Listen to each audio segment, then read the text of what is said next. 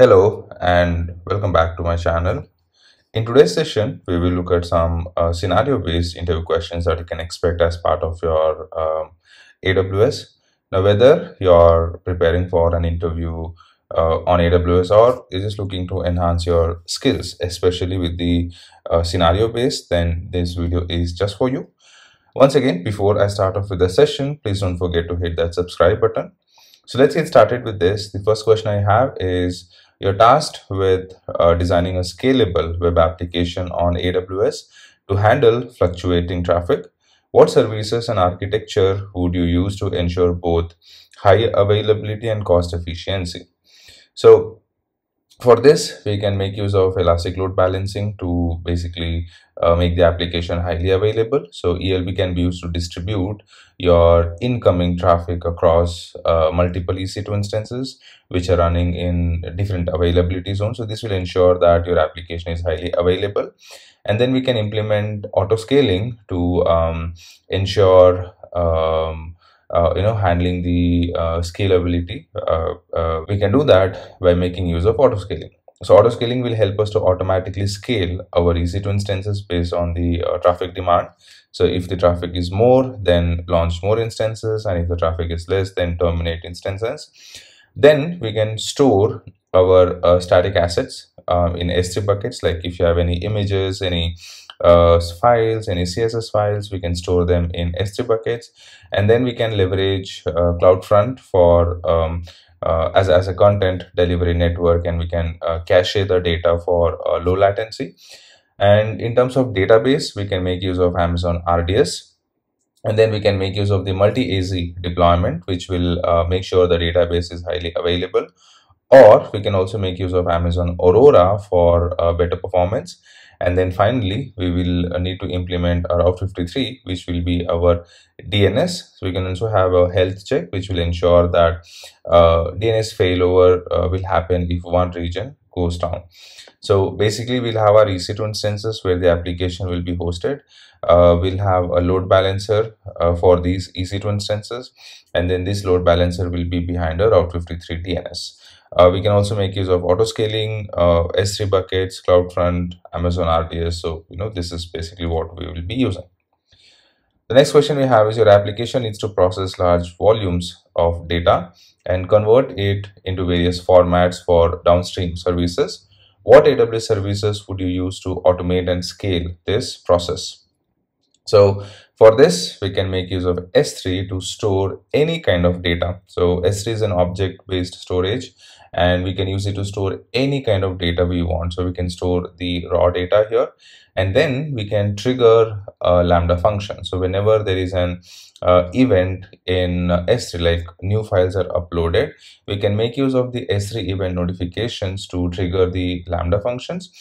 We can also make use of SNS or SQS for queuing and managing those events. So this will ensure that no events are lost and there's a smooth processing even when there is a high data volumes. And if there is a batch processing required, then we can consider using AWS Batch for running multiple jobs in parallel.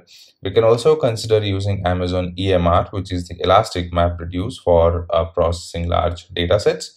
And then finally, we will be storing the processed data in S3 buckets or in a data warehousing service like Amazon Redshift. The next question we have is, your organization has decided to use AWS for disaster recovery, but also wants to minimize the cost. So what disaster recovery architecture would you recommend?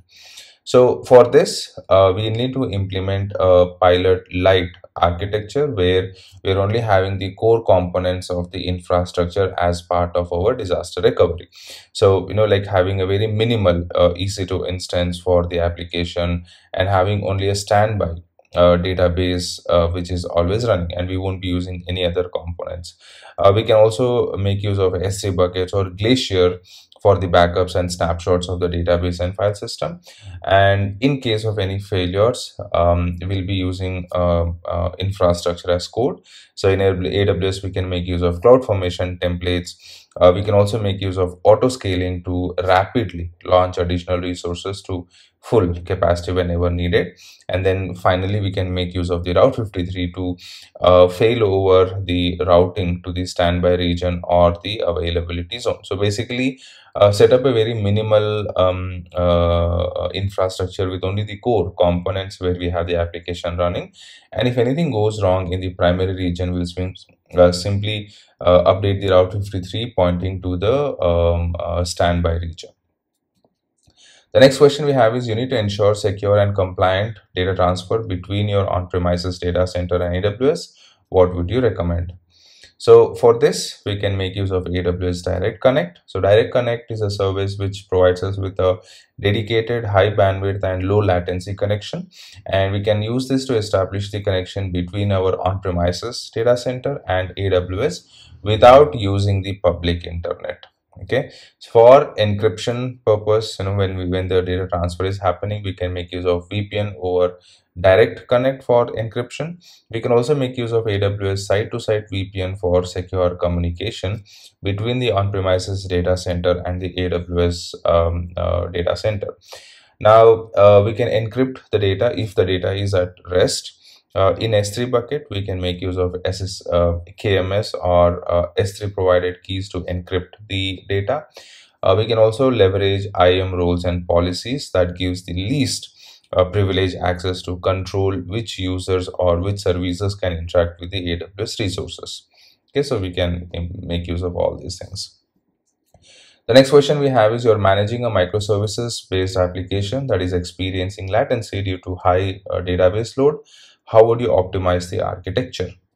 So for this, we can implement read replicas in Amazon RDS or Aurora read replica. So like having instead of sending all the queries to the primary database, we will send them to the read replicas, and this will help you to offload the traffic from the primary DB instance. Okay, so we can also consider using the cache database, which is the Amazon Elastic Cache database, and we can use this to cache any frequently queried data, and this will help us to reduce the load on the primary database, and also improves the response time of the queries. Then we can make use of this X-ray service to trace the requests and diagnose which services are causing the latency, like is it RDS service or some other service which is causing the latency. And if it's a write heavy application, then we can consider partitioning the database or using DynamoDB for high write throughput. Okay, so depending on the use case, we can also consider using some other services. The next question we have is, you have a critical application that cannot tolerate any downtime. How would you architect this solution on AWS to achieve high availability? So for this, we can deploy the application across multiple regions, or basically have a multi-region architecture, which will help us to avoid any regional outages. So like, having a primary secondary setup or an active passive setup. So we can implement route 53 with latency based routing. So route 53 will take care of routing the request to the region that is having the lowest latency. We can also implement health checks to failover to a healthy region. We can make use of multi-AZ RDS or Aurora Global database for database redundancy and low latency cross-region replication. We can store the data in S3 buckets, which will automatically replicate the objects across multiple availability zones. So that way the data is highly available. And if there's any issue in any region or in any availability zone, we can leverage the other regions to, basically avoid any downtime with the application availability. The next question we have is, your application requires secure storage of sensitive customer data with auditing and monitoring of all access attempts. What would you do? So for this, we can store the data in S3 buckets and we can enable encryption. So for encryption, we can make use of the server-side encryption with KMS service. So KMS, it stands for Key Management Service, and we can use this for encryption for encrypting the data at rest. We can also enable S3 bucket policies and IAM roles. and give very least privileges to the resources, and also tightly control who can access that data. We can make use of the cloud trial service to basically keep a track or monitor all the API requests that's happening to the S3 service and other AWS services. And then we can implement Amazon Guard Duty to detect if there's any suspicious activity that is happening to the data access. So, that way we can ensure that the customer data is secure. There's no unauthorized attempt to access the data. The next question we have is, your team needs a continuous integration or continuous deployment or delivery pipeline to automatically deploy applications in AWS. How would you set it up?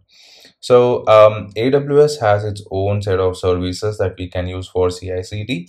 So we have this service called AWS Code Pipeline, which can be used to create our continuous delivery pipeline. So starting from integrating with a version control tool like GitHub, Bitbucket, to deployments, we can make use of this service. For compiling and building the application, we can make use of the code build service. For deploying the application, so let's say if you want to deploy the application to Beanstalk or containers or EC2 instances, we can make use of the code deploy service. And then we can also integrate all the services with CloudWatch for monitoring purpose, Amazon Systems Manager service for post deployment operations, like managing the environments and all those things. We can do that. But essentially, when we talk about the CI/CD, we have code build, code deploy, and the code pipeline. The next question we have is, your web application experiences a large number of requests from a particular geographical region causing latency. How would you improve performance for users in that region? So for this, we can make use of Amazon CloudFront as a CDN. So basically, it's a content delivery network, which will help us to cache the data and then serve that cached data to the users that are there in that particular region. We can also enable CloudFront regional edge caches to improve the performance by caching the frequently accessed objects, and that will help you to improve the performance. We can also consider deploying the application servers in a nearby AWS region, like using the multi-region deployment. And then we can also use Route 53 geolocation routing policies that we have to basically route the traffic based on the location of the users. The next question we have is, you need to implement fine-grained access control for a growing number of users accessing an AWS S3 bucket. How would you design this? So for this, we will be making use of IAM rules and policies to define the least privilege access or the fine-grained permissions for the users or the groups. We can also implement bucket policies at the S3 bucket level to control the access for that S3 bucket. And we can also make use of the object ACLs to control object level permissions. We can also make use of the AWS Cognitive service for authentication and authorization.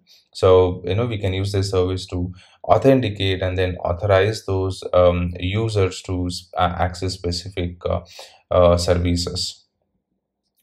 The next question we have is, your application is built on containers and you need a solution that allows automatic scaling of containers without managing the underlying servers.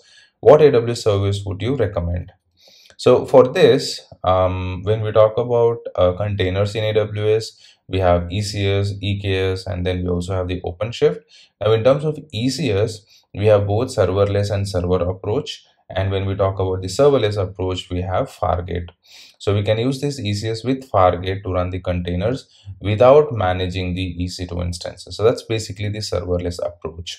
So Fargate will help us to automatically scale the container instances based on the resource requirements that we have defined and also the demand.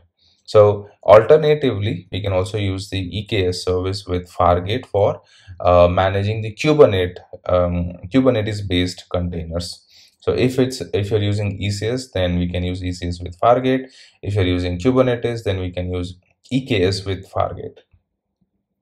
The next question we have is, you need to archive data that is rarely accessed but must be retained for compliance reasons. How would you store this data in AWS? So for this, we can consider using the Glacier service or moving the data from the S3 bucket to the Glacier.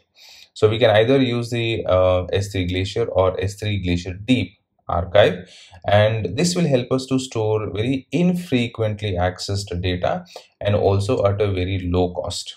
So we can implement a lifecycle policy that will help us to automatically move the data from one storage class to another storage class, like in this case to Glacier. And then we can also enable vault lock at the Glacier level to enforce compliance and prevents any changes to the retention policies or accidental deletion of the data. The next question we have is, you need to optimize costs for a fleet of EC2 instances that are running non-critical workloads during business hours. How can you achieve cost savings without sacrificing the performance? So for this, we can either make use of the EC2 reserved instances or the savings plans. This is a pricing model we have, and we can use this for running the predictable workloads during the business hours at a lower cost. Now, if you have a non-critical workloads, then you can consider using spot instances, which offers significant discounts, but there are chances that your instances may get interrupted. So if you're okay with the interruption, then definitely you need to consider using spot instances, which is much cheaper compared to using the reserved instances or the on-demand instances. We can also make use of the auto scaling to scale down the instances outside of the business hours automatically. So like, let's say you have a business hour from 9 to 5, and after that you don't need those instances, so we can make use of the auto scaling to scale down those instances. The next question we have is, your application handles sensitive data and you need to ensure encryption of data in transit and also at rest. How would you architect this solution on AWS? So if we are talking about encrypting the data in transit, then we can make use of the SSL or TLS certificates to encrypt the data in transit. So we have services like load balancers, CloudFront, RDS, that supports SSL termination. So we can attach the certificates to this and we can encrypt the data in transit. Now, if your data is at rest, then we can make use of the server-side encryption keys provided by S3, or we can make use of the KMS service to generate the keys and then encrypt the data at rest. So there are lots of services that supports this integration. So we can integrate them with the RDS, DynamoDB, EBS volumes, and many other services. We can also enforce strict IAM policies and enable cloud trial for monitoring access to the sensitive data. So basically keeping a track of all the events, the API calls, and everything. The next question we have is, you need to migrate a large database from your on-premises database to AWS with minimal downtime. How would you achieve this? So for this, AWS has a migration service that we can use, which is the AWS Database Migration Service, or DMS. We can use this to migrate any size of data with very minimal downtime. So DMS supports continuous replication of your data to keep the source database and the target database in sync during the migration process itself. We can also make use of AWS Snowball or Snowball Edge if you have to migrate very large data sets and you have a limitation on the network bandwidth. And once the data has been migrated, then we just need to switch the traffic to the AWS hosted database using the Route 53 service. And that brings us to the end of our scenario-based AWS interview questions. If you found this video helpful, please don't forget to give it a thumbs up. Please subscribe to the channel for more content and hit that bell icon to get notified whenever I upload new videos. Thank you for watching, and I will see you in the next video.